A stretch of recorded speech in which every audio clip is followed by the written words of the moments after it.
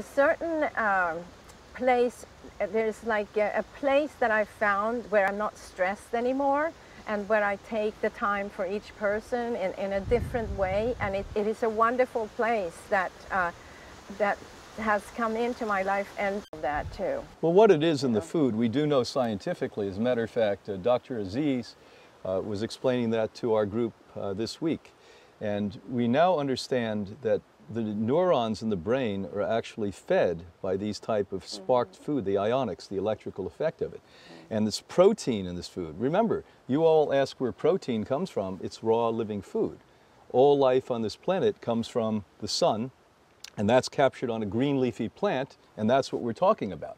Sprouts, green leafy plants, that's where the protein all comes from. When an animal gets protein, that's where they get the protein. We don't eat the animal, we go right to the source of protein. Second, all plants have essential fatty acids. Like crazy people, we eat fish and think that's it. The fish get it from a plant, call it an algae. We go directly to the algae, we go directly to the green plant, and that feeds the brain. Your brain's structurally made of fat, so it's the proteins and fats that create a stable brain, a healthy mind, and it helps to retard and prevent disorders of the brain. Indeed, and everything, and going back to the sprouts, I mean, the sprouts have everything that we need for cell growth and cell repair.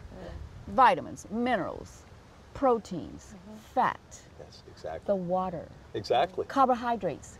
And that's it consistently, because I always told people, don't try to do everything at one time. When you're coming from meat and potatoes, if you're interested in this lifestyle, don't try to do everything at one time, because you'll sabotage your efforts.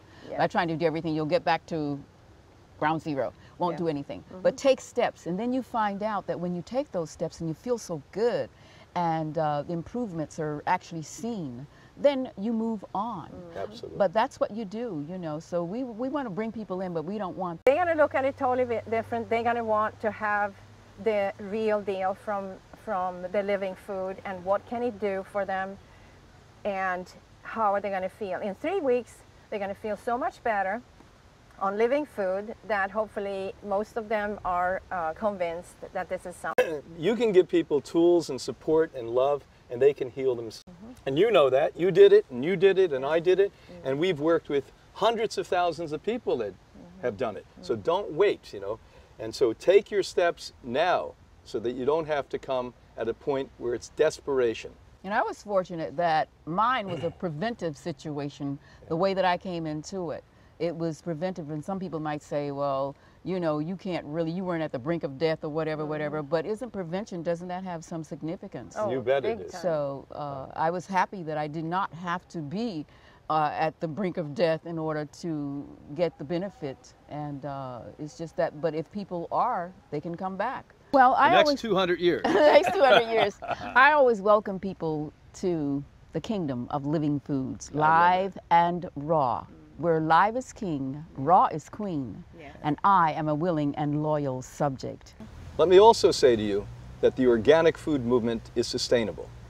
Using genetically modified food, pesticides, fungicides, and herbicides not only kill us and kill the planet, but destroy the health and the future of us being independent, growing our own. So don't wait until you get sick.